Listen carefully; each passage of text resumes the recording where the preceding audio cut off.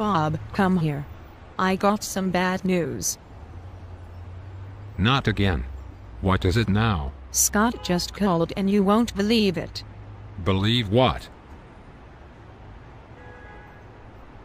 He's coming over again. Really? Didn't he come over last week? This is getting old. I know, honey, but what can we do?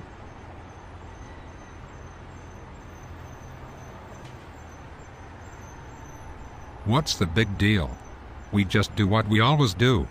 As soon as he pulls up in the driveway, you go in your corner and fall asleep, and I sit down and do my crossword puzzle. What about breakfast? You always make him breakfast. Oh no, I forgot about that.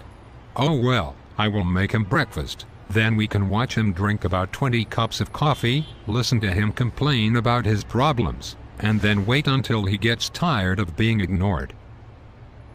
He always goes home earlier if we ignore him.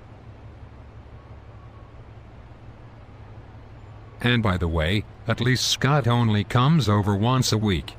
We have to deal with Robert every day. Oh no, here he comes.